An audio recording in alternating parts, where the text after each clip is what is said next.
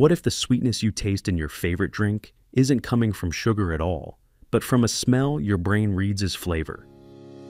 Welcome to Dr. Mercola's Cellular Wisdom. Stay informed with quick, easy-to-listen summaries of our latest articles, perfect for when you're on the go. No reading required. Subscribe for free at mercola.com for the latest health insights. Hello, and welcome to Dr. Mercola's Cellular Wisdom. I'm Ethan Foster, and today we're unpacking new evidence showing how your brain interprets aromas as taste, why food goes flat when you're congested, and how you can use this science to make smarter choices at the table. I'm Alara Sky. You'll hear how retronasal smell, the odors rising from your mouth as you chew, merges with taste to create flavor. We'll walk through findings from Karolinska Institutet in Sweden, where functional fMRI revealed that sweet-linked aromas can activate the same taste processing regions as sugar itself. Let's start with the core distinction.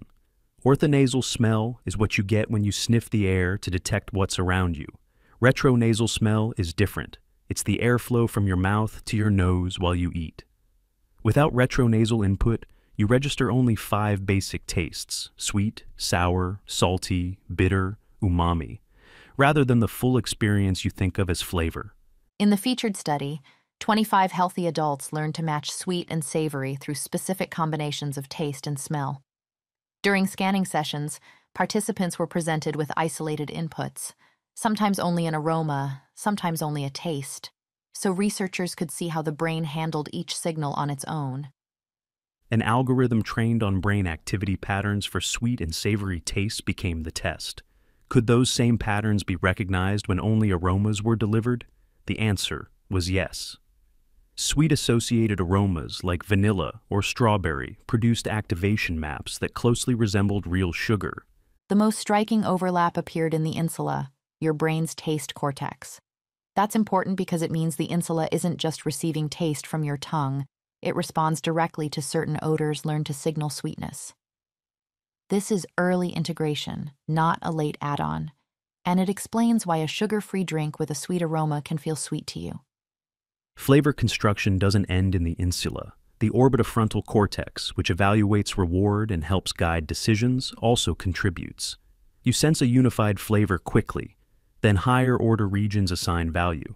Is this pleasurable, satisfying, or worth seeking again? That chain influences cravings and repeat choices. Everyday life shows the difference between taste and flavor. When you have a cold and your nose is blocked, retronasal airflow shuts down. Food still has basic taste, but the layered flavor disappears.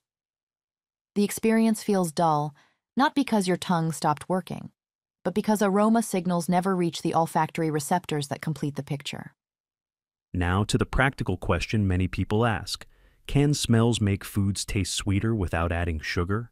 The data indicate they can shape your perception. When the smell matches a learned sweet profile, the insula's response mimics sugar.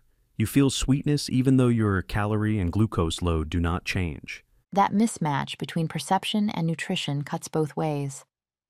Food developers can reduce added sugars by pairing products with sweet-linked aromas. You can find sugar-free flavored waters or low-sugar yogurts that still taste sweet because the aroma drives that impression. But your metabolism still responds only to actual nutrients, not to scent. A simple at-home test makes this visible. Take a jelly bean or mint. Pinch your nose firmly and start chewing. You'll notice a generic sweet taste but little character. Release your nose while chewing, and the flavor appears almost at once. That jump isn't a trick. It's retronasal smell finally reaching your olfactory receptors and completing the flavor code. Understanding this integration helps you interpret cravings.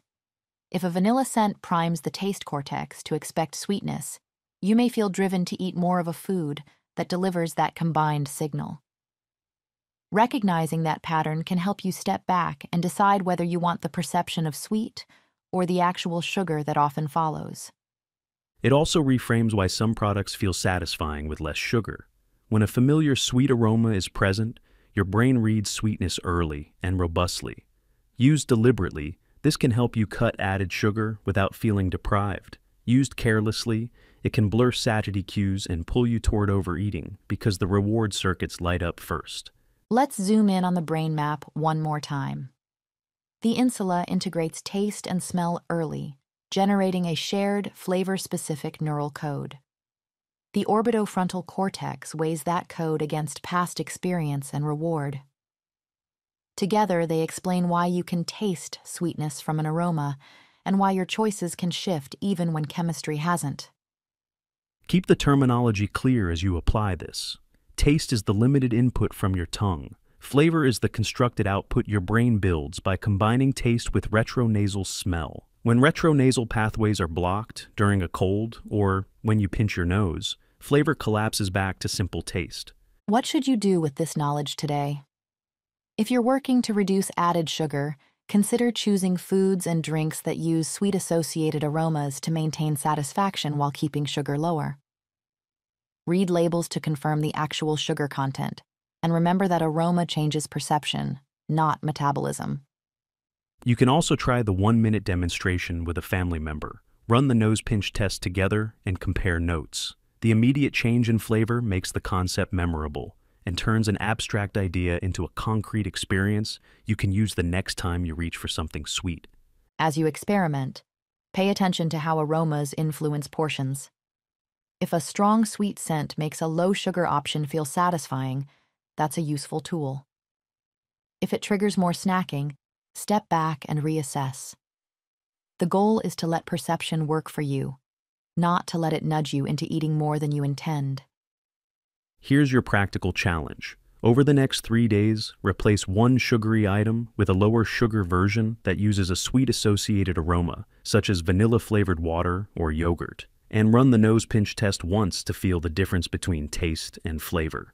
Notice whether you stay satisfied and how your cravings respond. Thank you for watching Dr. Mercola's Cellular Wisdom. We'll see you on the next episode. Thanks for watching. Subscribe now and click the notification bell so you never miss an update. See you in the next video.